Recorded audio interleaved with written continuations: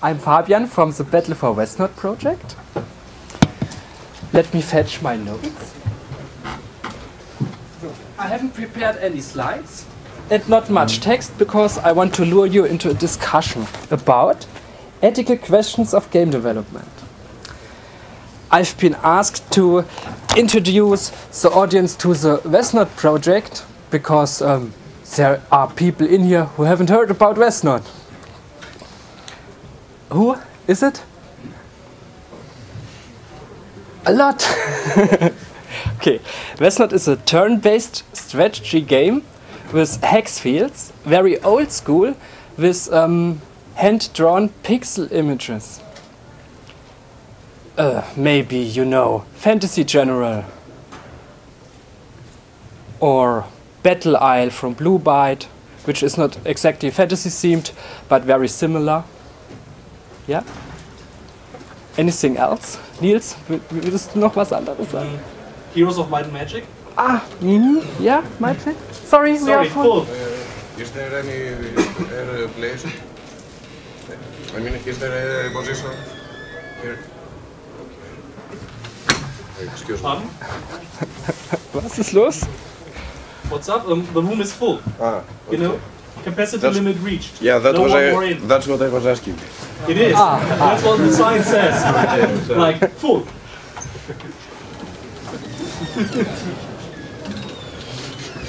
Okay.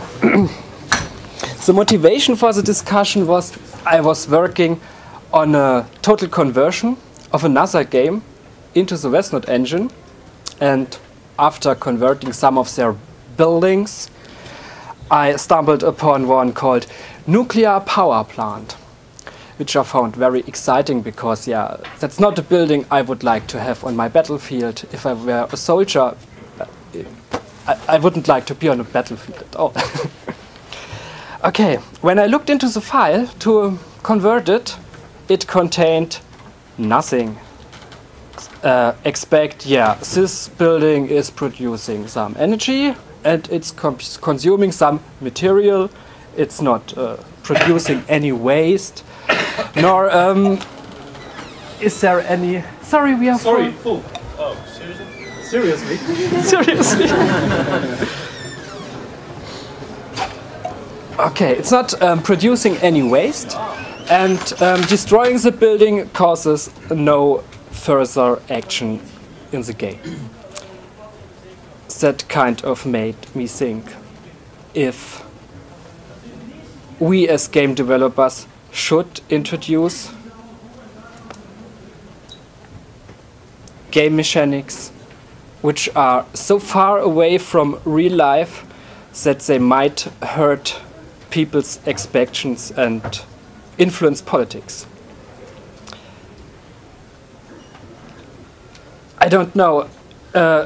I guess you are many game developers here, and most games feature warlike actions. Is that true?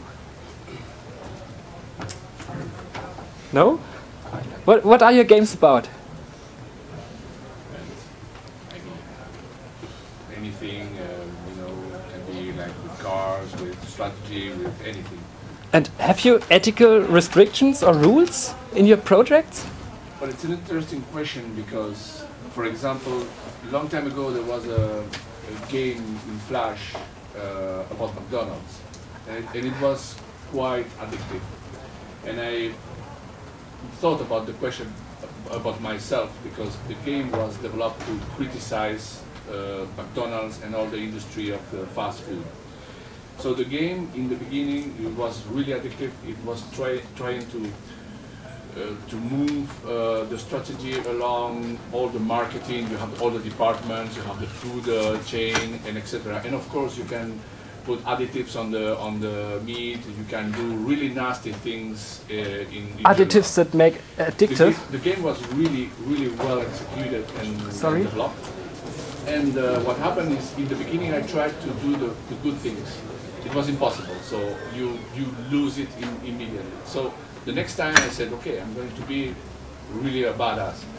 So I started adding additives, cheating people, firing employees, doing really bad things. And what happens is my curve of earnings was like woof, really up. And so I said, well, right now I'm a millionaire, so I'm going to try to do the right things. So I'm going to try to hire people, to remove the additives of the food, etc., etc. And what happened, in fact, is my curve was getting down back again. So I discovered that the game was developed just to criticize the McDonald's, but it was like kind of sad because it was the message that the game was sending to you is the only way to do good for you and earning money was doing bad things in the world. And I was really a little bit disappointed about, you know, about the message, because every game has a message, a cultural message. When you play, you receive something, and if you receive such a negative message, you get pissed off. Yeah, please. And this discussion isn't anything new to games specifically, it's the same with any media. Yeah, indeed. What kind of messages do you want to convey and so on. What's specific to games though is that they are simulations about system simulations basically. Every game simulates some kind of a system, and I think the main ethical question is whether it's okay to present a simulation without telling that this does not represent reality. For example, even disguising it as if it would represent reality. For example, Sims is a good example. It kind of tries to, okay, it has a very playful attitude, but it kind of tries to simulate. The Sims the from? Sims, yeah, the Sims. So it kind of tries to simulate reality, and it kind of conveys that this is like the real life, though it is a playful mode, yes. But anyway, the messages that it conveys is that when you get money, you get to buy things and so on. So you get to develop your character by getting money and navigating the social networks and so on. But the point is that it never says explicitly that this is our version of reality, and this might not actually be reality. Is it understandable that people understand this without explicitly telling them? Yeah, I thought, aren't most people knowing, okay, this is a game? But is it true for children? I witnessed a boy and a girl playing at a Spielplatz, what is it called? A playground?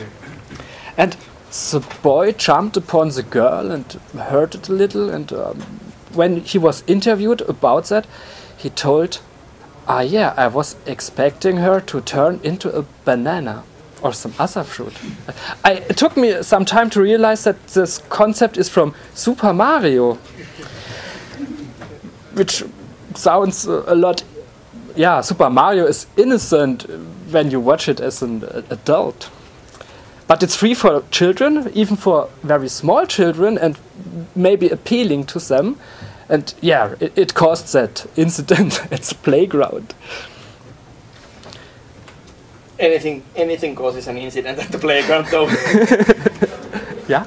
I think that maybe this isn't really the problem about games, but it's more about problems about like the tutors, the people who are watching over the children. So in the end, when you make a game, you have your target audience. So you know who are you going to target and who you want to make the game for. And yeah, some games might seem innocent, like Super Mario. Yeah, it's quite a harmless game.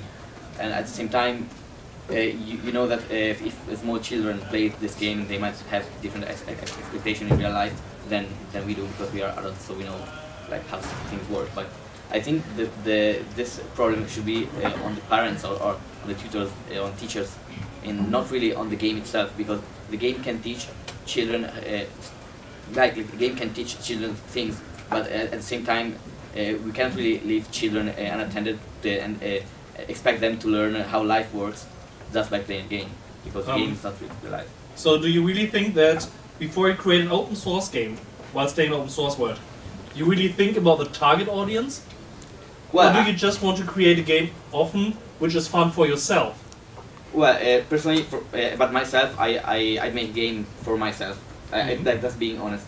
But at the same time, being open source doesn't mean that you cannot have an audience, because you know when you make a game, you have like topics, you have subjects, you have play styles in your game, and even if it's open source, it doesn't matter, because yeah, it means anybody can hack with it, and can play, can modify it, but still you have an idea about the people who are going to play your game.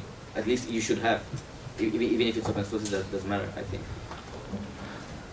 The question is just how you can make sure that all developers agree on a similar target audience and level of content, so to say. Well, I'd say you could have guidelines about what you want to have in your own project, and if somebody doesn't agree, then they can fork it, or they can. I mean, it's open source, so you can do whatever you want, right? Technically. Yeah. So, in Westnode we have no gore, so there's no blood. It's a war game, but without blood, and this is maybe a good idea on the one side, but presenting war too clean might be a bad idea on the other side. My grandfather was in World War II in Russia, and yeah, it wasn't so nice. You have commercial games, advertising military. Hallo. Ah, genau die brauchen wir. Thank you very much, please. It looks a little bit. It looks a little bit more official. I see some content on it. Yeah, we have the very realistic America's Army first-person shooter, which is indeed very realistic. I have been told so, but it does not present any blood, and people just vanish from the battlefield. And yeah, this is for me. From my opinion, this is crossing a line. I would like to have first-person shooters as much realistic as possible, even with. Very arcade. Pardon? Or very arcade. Or very arcade, yeah, maybe. With a lot of jumping or so. So you really see this is not the real war. But if you want to simulate the real war, simulate all of it, please. Well, no, but I disagree. Because You disagree? Fine, yeah. I just think you still have this responsibility. For example, if you play GTA for 10 hours and then you go driving, you have this moment when you think, oh, if I run these guys over, I get some bonus points. You do? So if it's a Yeah, really, you get. simulation, then you have this blurring of the line between game and reality. So I think if you do a perfectly realistic war game, then I don't know, it could affect you psychologically. Hopefully. Yeah, but I think you still have to have this separation where in yourself you can say, okay, now I stop playing, now I'm in the real world. I was going to say, I think games are going to get ever more immersive anyway. And imagine a game where it was. Sorry, please talk louder. I was going to say, sorry, I was shouting already. I was going to say, I think games are only going to get more immersive. And I think, imagine a scenario where we do have a game that's exactly like life, where if you die, you die. That's it. Not literally, not physically, but you can no longer play the game. Yeah. What would it do on a social level if we were all playing a game, but you could, what's the competition? Where are you going with the game? I think that kind of things present an opportunity here for us to have like an ethical framework, be it in open source gaming or commercial gaming, where there is an understanding of where that level of immersiveness is and what it means to the player. So your point is complete realism is just not possible or boring. It's not viable, is it? I don't think. That's the point. In fact, I totally agree with that. But there is 3 points in here that we are discussing. First of all, one point is that the video game is an art, and as any art can be positive, negative, so it's a tendency. So when you see a movie in a cinema, it can be a good movie, bad movie, it can reflect the reality or not. Maybe you see, I don't know, movies of Arnold Schwarzenegger that are really funny, blah, and there is no blood, or the A-Team, and okay, it's fine for kids, there is no blood, but it's not the reality. And if you realize what they are doing, it's just really, really crazy. The second factor is when you play a video game, it's something kind of addictive, kind of depends on the person, of course. And if you get so immersed, you tend to fade the real life for example, I discovered myself playing Assassin's Creed and a lot, and of course I like to travel, so when I go to watch a monument, I say, oh my god, I just climbed this monument in the Assassin's Creed, and you feel like, ah yeah, I'm going to climb it. No, of course not. But you feel like the impulse, and you get scared about yourself because your brain has faded in such a way a little bit the barriers between reality and fiction. And there is another factor, the challenge. The challenge is when you play a video game, you need a challenge, and it's a game. It's something for fun. If you try to make it realistic, as he says, you die and you don't play anymore. Okay, it's fine. It's a lesson. It's okay, but it is not a game anymore. It's something different. It's So more of a simulation then. Exactly. So and the games are getting more and more immersive. So finally, just to finish, you have those goggles that are I don't remember the name right now. But I really think the sensation and the feelings are going to be really, really immersive. And I think it's going to be a little bit dangerous for some, not all the people, not the mass media, you know, but probably some weak people that doesn't make the difference so clear in between reality and fiction. And that's kind of dangerous, I think. Maybe I like to add, you talked about movies and commercial games, but every movie or commercial game is rated by some organization in most countries in the world, but that's not true for open source games. I have not seen an open source game rated. Yeah. I haven't either. I just have to interject that games are not about fun only. Fun is one thing that games can be about, such as film can be about fun, but there can be a lot more also that is not pure fun enjoyment. It can be other kinds of enjoyment as well. I would just like to highlight this fact. Well, there have been experiments. Currently, games are mostly concentrated on the fun part, but for example, there have been experiments like Dear Esther and these kind of, or these kind of scary games that are not. Amnesia Dark Descent, for example, which is not very fun in itself. But it is fun. Yeah, it is fun. Yeah, I know it is fun. But anyway, dramatic movies are fun as well, but it's not fun in the same respect. It's a history. Yeah. Yeah. But there is a message in the background. There's always a message. Yeah. Sorry. No problem. You're talking about commercial video games, commercial movies in general, but you also have this huge field of independent movies that aren't guided by ethic committees or whatever. They can do whatever nasty stuff they want, but without being afraid of not getting published. So just want to point it out. Guys, even if there is a rating, it doesn't really matter that much. I take Landhunt, but I was very quickly. Yeah, but there are parents who control at least that 8-year-old child is not. That's what it all comes down to, isn't it? I mean, it's like the person said, there will be real people who will be affected, but that's the same with movies, it was the same with Catch. Yeah, but maybe at least the adult must have a hint. Yeah, well, that's what I mean, it all depends on the person's home life. I mean, I was not affected, but if I were affected, I would hope that my parents would be able to see that. Well, you think you are not affected? Well, yes. I'm not violent, let's put it that way. Okay. Yeah, with my in English, I think maybe we can think about the video game is not so different than the outside, offline game. When I was young, there isn't internet, something like this. But we was fighting in reality with clothes from army and FOSDEM and make something like very horrible. I can make torture with a puppet, and I can make burn my soldier and make very thing horrible. And it's normal for a guy. But when you make this, it's when you punch the other kid on the nose, it's bleeding, isn't it? Bleeding. Yeah, blood. Ah, yeah. Yeah.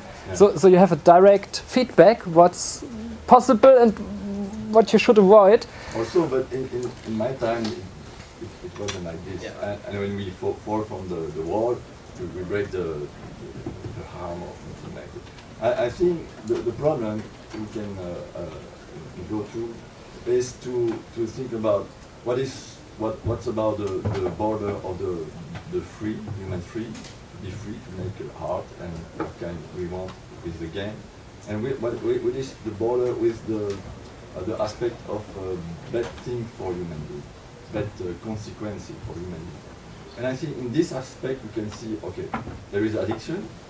It's not so good, not so bad, but it's free if you are addicted. But if it's addiction for something that we have to pay, this is not so ethical. That's a good point, yeah. Like Blizzard. Yeah. Like Blizzard, maybe. If the thing are creating new ideology against other people, this is also a bad thing. Like, against black people or against women or something like that. And so I think it's the role of ethical inside the virtual world, who is not really virtual because the place is virtual, but the users are not virtual. They are real. They are the rules are the same for both in online and offline. And I think we can get inspiration about what's happening offline, about money, about merchandising, and what about the marketing, about politics, and about everything like this can be transferred inside the net. For example, Second Life is perfectly an example of a virtual world where will be integrate the money of Second Life money, but it's a real money. Then you can change with the real offline. So you are the bet for me, in my opinion, bet the money who gets the human being like a slave of money, like so you're getting inside. So your lines that has not to be crossed is commercial stuff and spending real life money. Yeah, I think real life or I prefer to say offline and inline world is not so different, and the ethical has to be the same. Ah, okay. Done. You go ahead. Yeah. Okay. I wanted to add something. When you said that in real life, if you punch somebody in the face, it starts bleeding, so you know that there is a difference.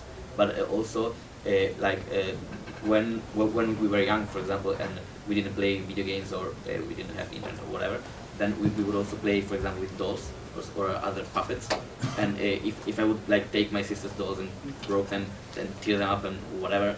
I did that. And then I mean I would say that I would know the difference between a doll and a human. So there is ethics that you can apply both in playing offline, so playing in real life, and also playing in games. And I don't think that we really need to go too much into realism and say, yeah, games should be like realistic, because you need to teach people that doing bad things in video games, like they should know the difference.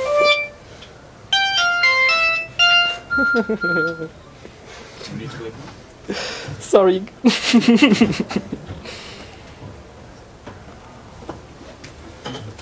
So. Is it ethical to use mobile phones during talks?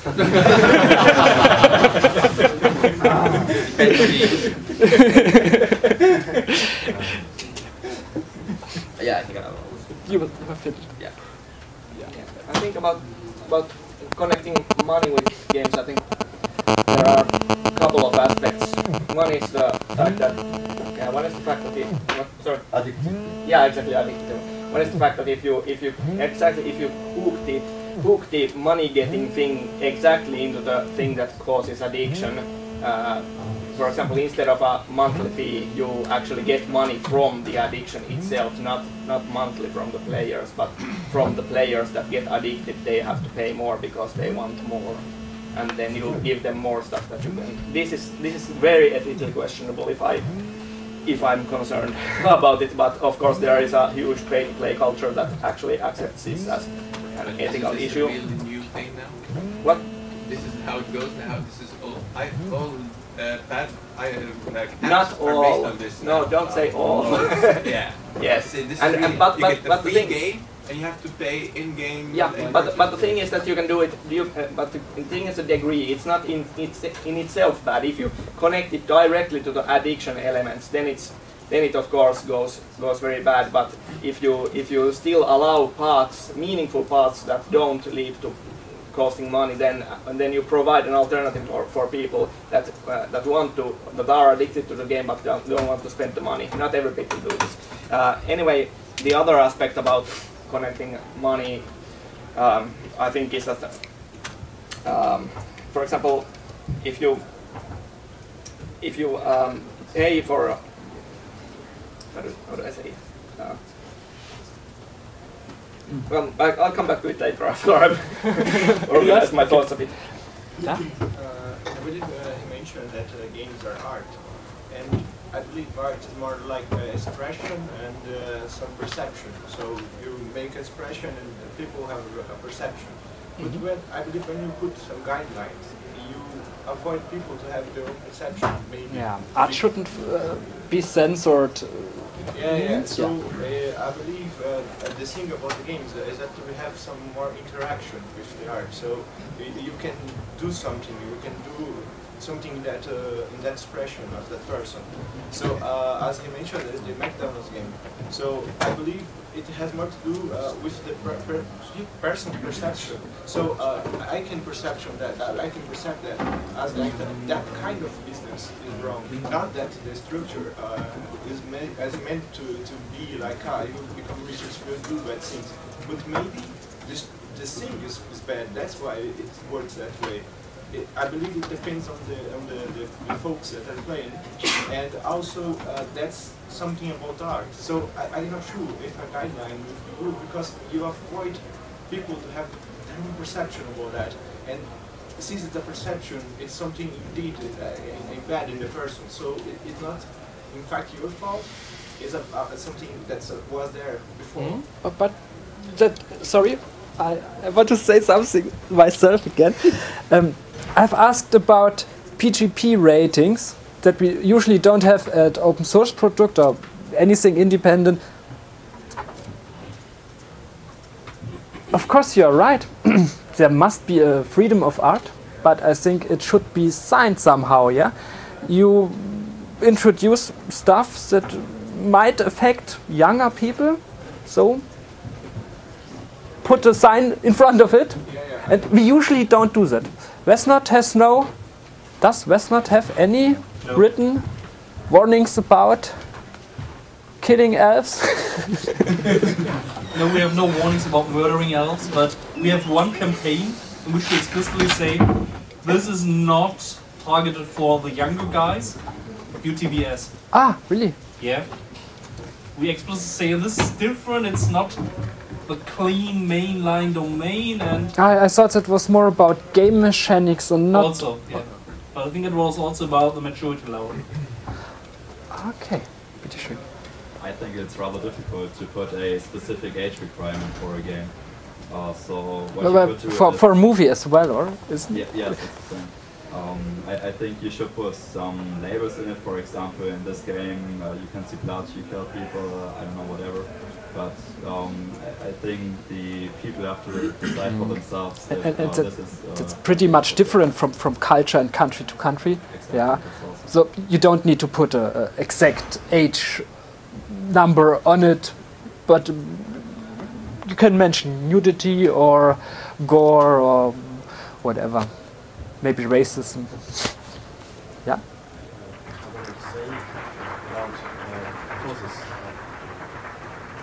Why games can be harmless to people, and I think that it's not the game which makes a person violent, it's his insights, his psychology. It's about parenting and educational system.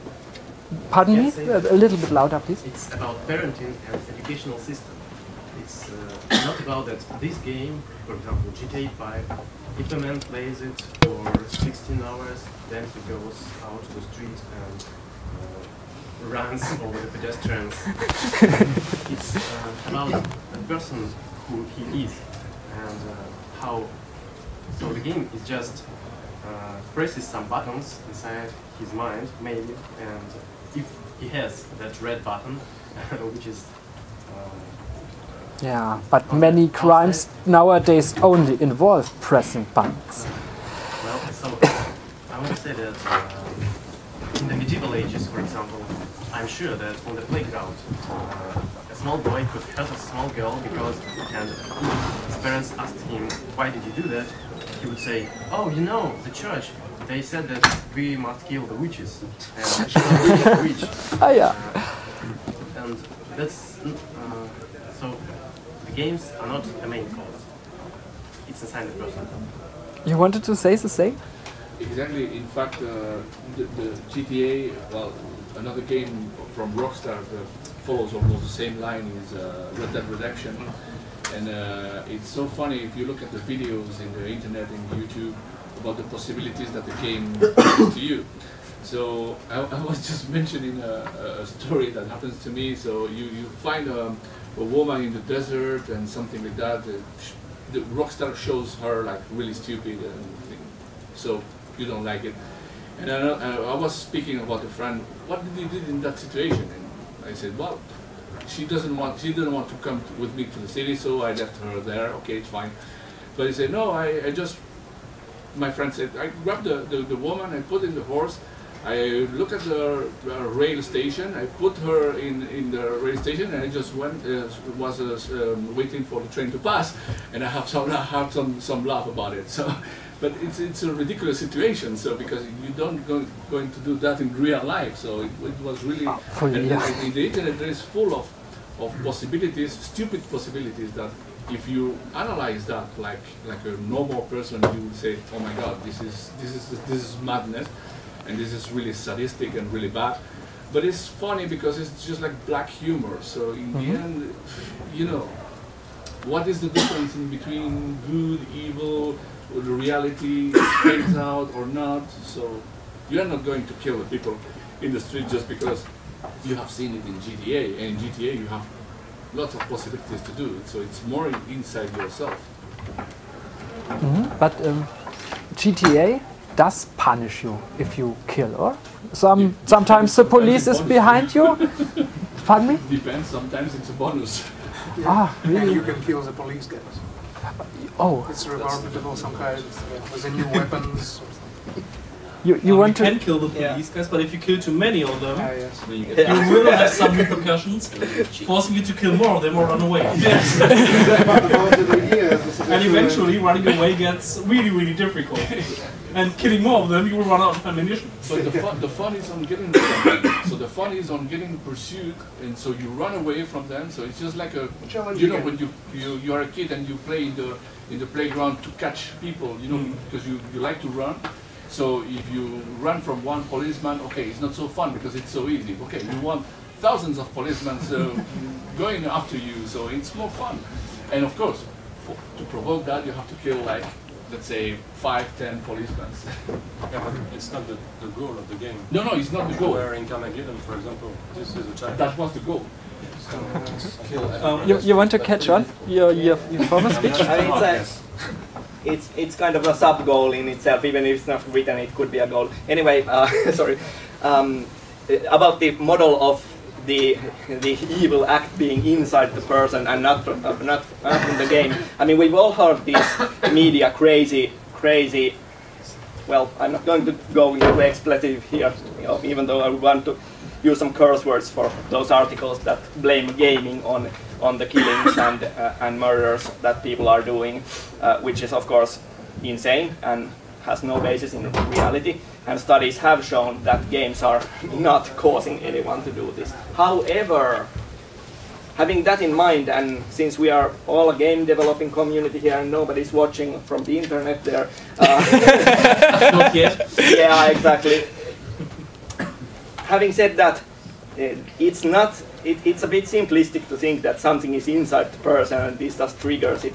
The human mind is a complex thing, and games are one thing that affects it, even if it's really bad to say it, because people automatically associate it with these crazy media articles that have no basis in reality, even though games may still affect as does anything. I believe one of the main things on games is that you can test the limits. Like there is some things that you wish to do and you cannot do because that's you're in real limited. life. And you choose what you want to test. Because sometimes you would like to be Mars, you would like to be Venus or galaxies, so you try it again. Or maybe you would like to see what happens if I kick a policeman. And that's different kind of limitations you want to test. So more or less is what you want to test and what you're looking for to the bound that you want to cross. And the funny thing is there is no consequences. So, of course, if you go in the street and you kick a policeman, you have consequences. If you go in the video game, you want to test because you know that there won't be consequences. Yeah, you know what happens then. You have the testing. Oh, I should not do that. I will get in bad situations. But if I remember the concept of GTA correctly, you are a criminal in this game. So they call you a criminal and you do... You can? Well, yeah, as always you can use things to do bad things and good things. So you can have people. No, I don't think you can. There is no way to finish a game without doing something, well, without killing a lot of people. So, in my opinion, it's okay when this game say we are the criminal now, and this is bad per definition, so we do bad things. But there are games where you are the hero and do stuff that is fragwürdig, questionable. For example, in Red Dead Redemption, I don't know if you played the history mode, but in the history mode it was okay, you kill people, but the history was a guy that was redemptive himself, so the history was kind of positive, okay? Look at in such a way you want.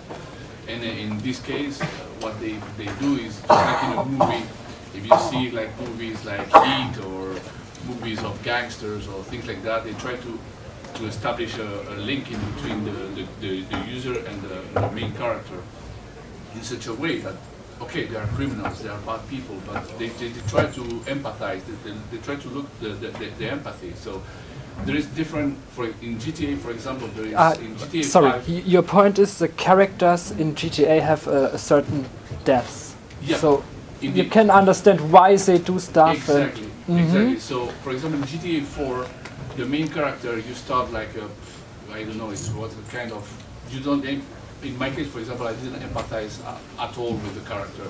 And once I finish the game, I must recognize that you feel like some kind of empathy saying, okay, he did all this, but has some kind of his reasons. You know? Maybe like Breaking Bad.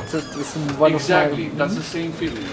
So, for example, in GTA 5, they show you 3 main characters, and those 3 have different personalities. So the people, they try to make the people empathize more with one, with the other, I don't know, it depends of the story, it's quite complex. But of course, in the video games in general, what they try to push is the same feelings in the movies. You try to identify the user with the character, even if it's evil, good, bad, they don't mind. Because in fact, what you want is to feel something and to have an experience. So if it's good or not, and if it's ethical or not, depends mainly of the director of the script. Because it has the same responsibility, like it's not all the responsibility in the creator, there is many people involved. So you have graphics that does the thing, you have programmers, but mainly it's the concept art and the script director that are going to have the ethical responsibility on the game. That's what I think. Do you really think that people feel like monkey when they play Donkey Kong? No. No, but that's different because the video games of the 80s was more like you move this piece, it fits in here, it's more like Tetris, so it doesn't matter. You don't associate reality with that, it's more like a puzzle, you know? Sorry. Can we hear his voice? I think it's very good for games to show a different rules of reality,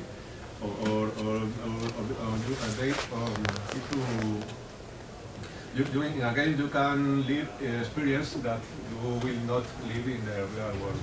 This opens your mind. I think we should promote that the games make this difference explicit. I share this when you opinion. write a game, you should think of what are these rules and what are the difference with the real world. And I think it would be very good if games and open source games make it easier that they have modules, parts with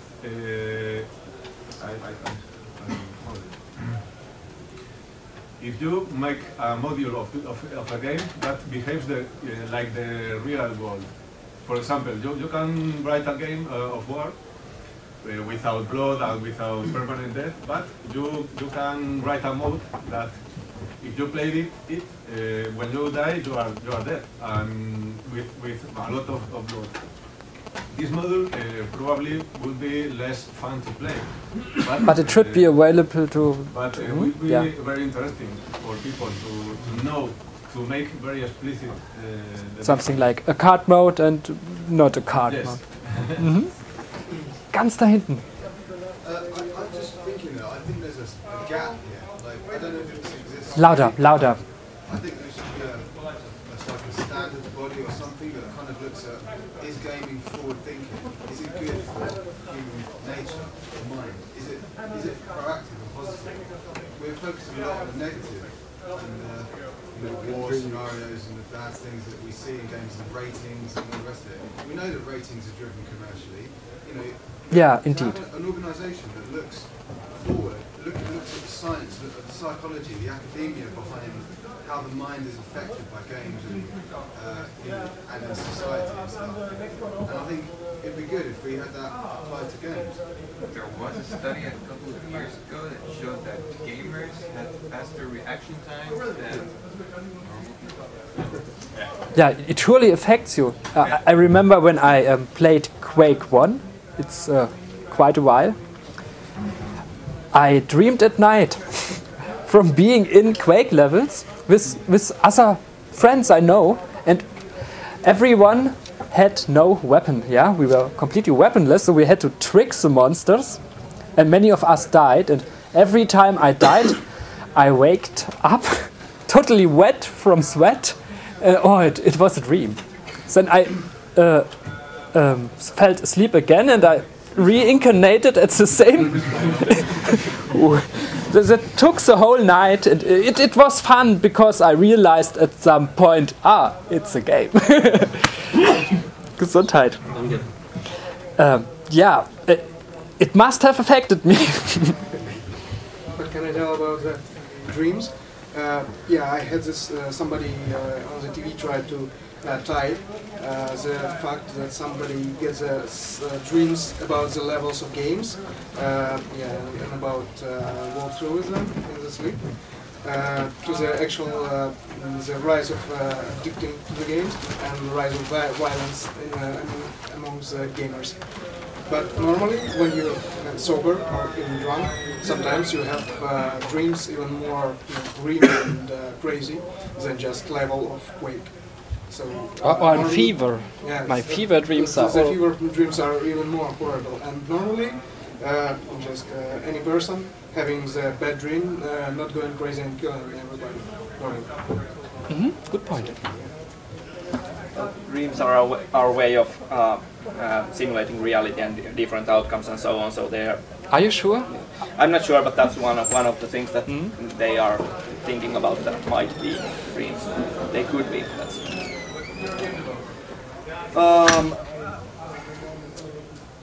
I earlier had a concept that I was having trouble formulating. Can I introduce it? Yeah, I remember. This is a different question altogether. It's about money and games. Because as a game developer, people like developing games because they like games. So when you introduce money as one aspect of the game, the question is whether you actually are breaking the game itself, because games happen in this, well, sort of happen in this so-called magic circle, which is defined as things that happen in the game affect the game world itself, and things from outside don't affect the game world, things from inside don't affect the outside. Well, of course it doesn't work completely like that, and there are games that explicitly try to break this, and they do it in a specific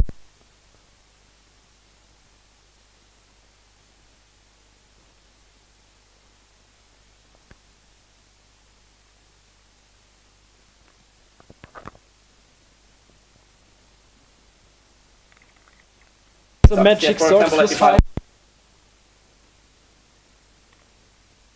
And I can wait for 10 minutes, or then I can build it right now if I have the money, or then I can attack other person's castle with 20% more efficiency if I pay now.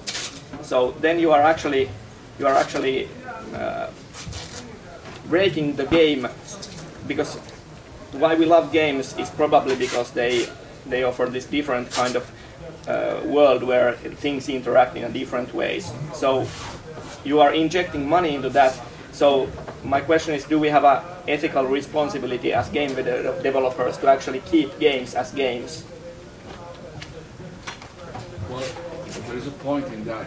For example, if you, okay, the sample that you gave was quite neat, and okay, in this case, well, you have the choice, so I don't see many major issues on ethics if you have the choice on paying or wait. Okay, it's fine.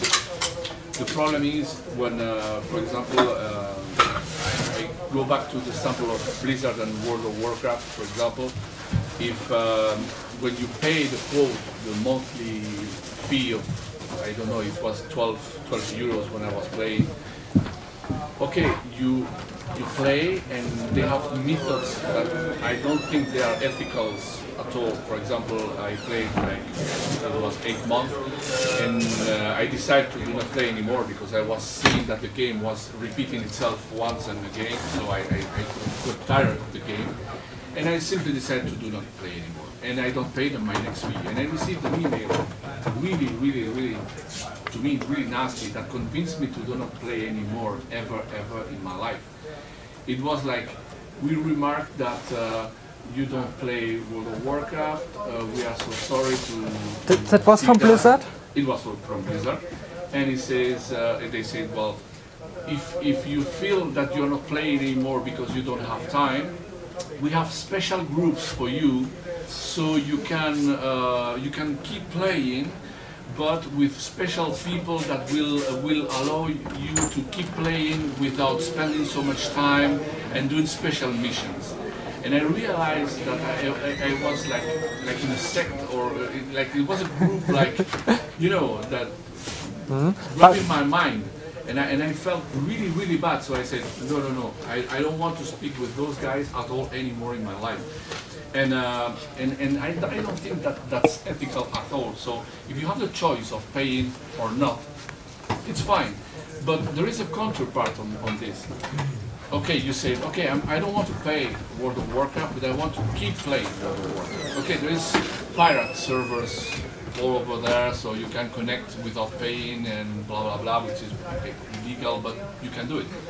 The thing is, people that I know that played in the pirate servers always was complaining because there was hacks, and there was nobody trying to care about that. So there was lots of cheaters, and you are playing a game, and what is cool on playing a game is there is rules that you have to accomplish, and everybody follows that rules. So that means that if I'm better than you, I can win you. But of course, if you cheat, you will win me, even if you are worse than me. So there is no point on playing that.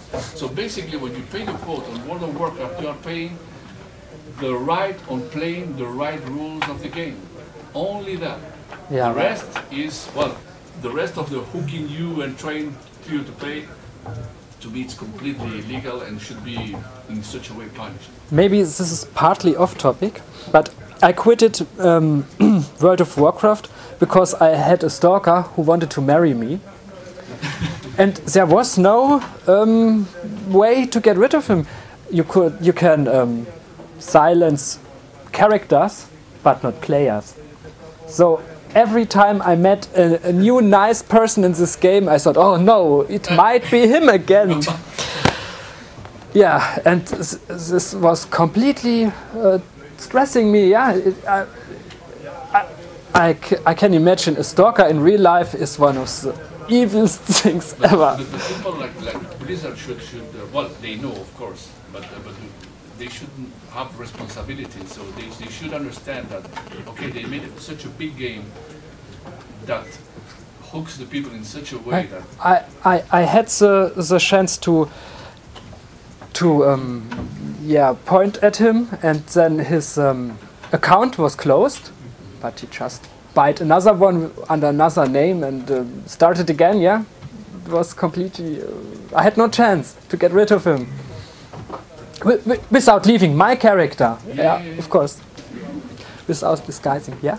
One thing, like I think the monetizing sort of gambling kind of mechanics is an interesting question. Please talk a little bit louder. I can't hear you. Talking before about think of the children think they're a banana or whatever.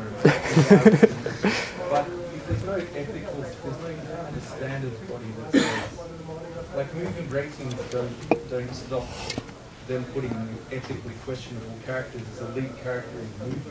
You can still have a PG movie that's got an ethically horrible lead, oftentimes they are, horrible character with bad ethics themselves, but the movie is PG because there's no violence.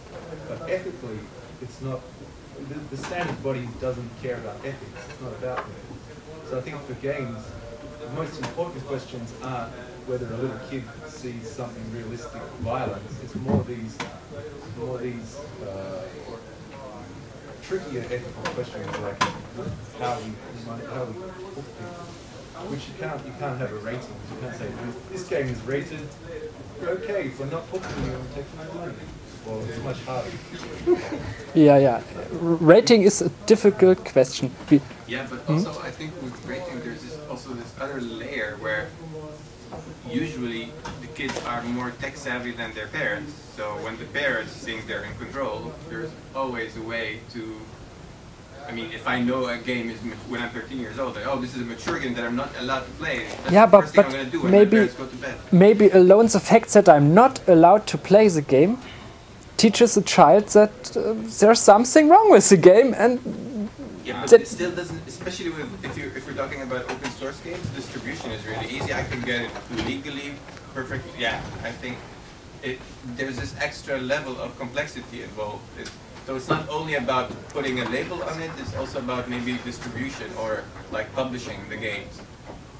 So, yeah. Yeah, you can't enforce that, sure.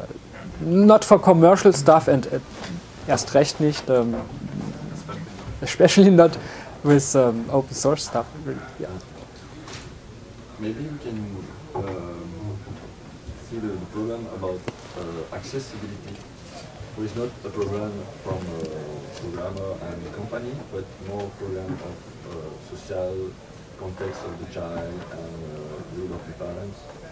Because with internet now, kids have the possibility to access to a lot of things, pornography, bad movies, bad games, and everything like this, including pedophile net who are working on the net. And this is really, this is a danger for the kids. But this is also something near the game ethic problem. It's about all the net system, all this new media age of everything accessible. And this is for me, it's a debate more large about the ethical, not about game, but about internet access. And for me, it's incredible why Sorry, parents... do you have children already? Yes. but to your own. Yeah, so it's But not a when question we right use, now. The computer with touchscreen and something like this is very good. I like it, but it's not too much. It's very good, and maybe you know more than this model already. But what I want to tell about is if I lose the target. No problem. I would like to add that I think I mean, obviously we are talking about the impact on children. Mainly. Well, not only, but... Mainly, I think that's very important to focus on. But I think there's a transition going on the current generation growing up with games and media because we obviously have much more understanding of the technical and because of the development in the last 20 years of something. Our parents didn't really understand about these 3D games, they didn't know it, but we have much more possibilities to control this for our children. So you see the problem is not as worse as it was in the past, regarding children. Yeah, I would agree.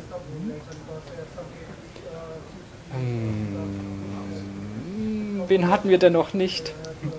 Da! But honestly, talking about ethical questions, it's, I think, not just that we should talk about how can we save our kids. I think a very important ethical question is the reuse of content.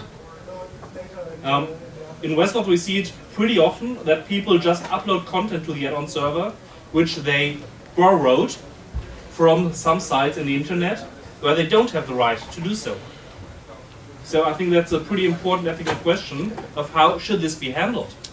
How should it be handled where the users get their content from, which they then upload in contest again. And the step further is, where do the game projects get their content from, and how can they make sure that it's all legal and all rights and whatever is respected. Yeah, but this is somehow controlled by government and laws. Yeah, I guess if we allowed uploading copyrighted content without any restrictions, we would be closed down sometime soon. Yeah. It's the question.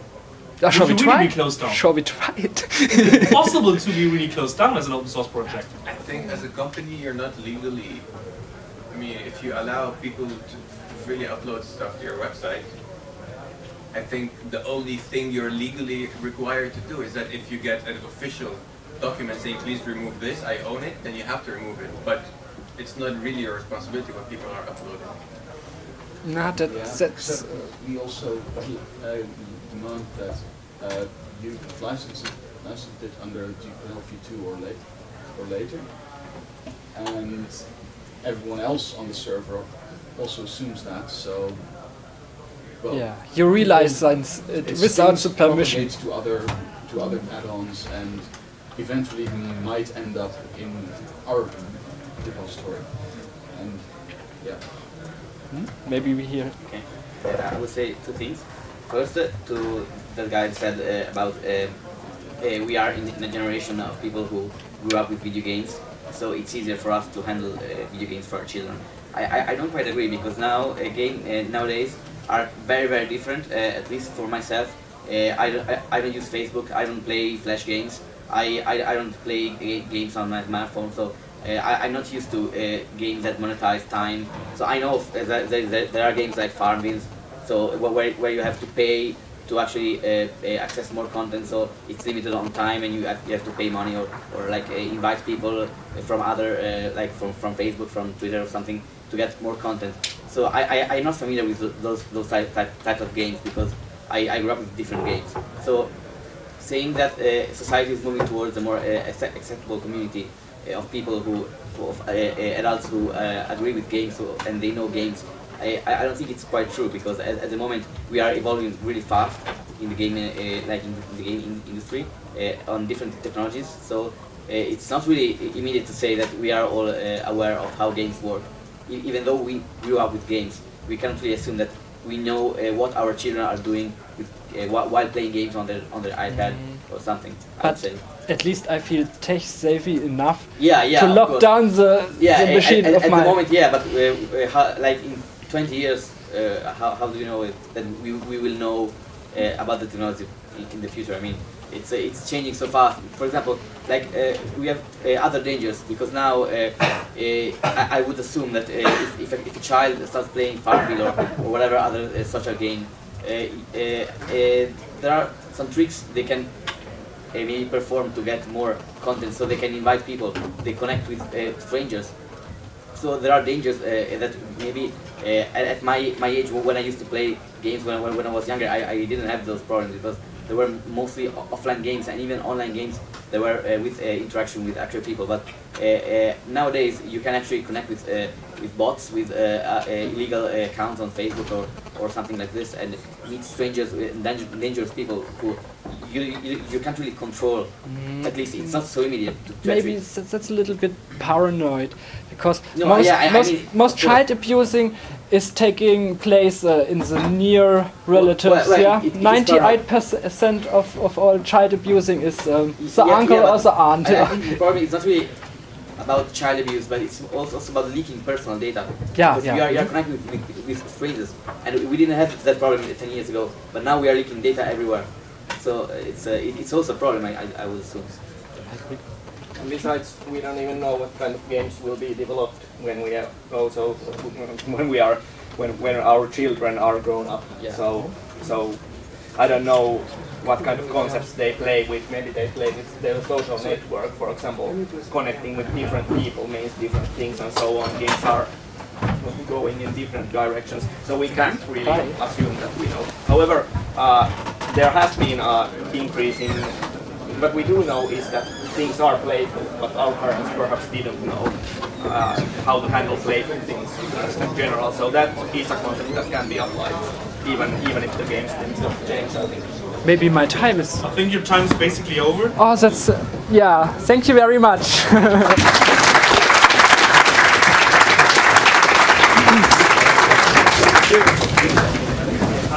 Sorry.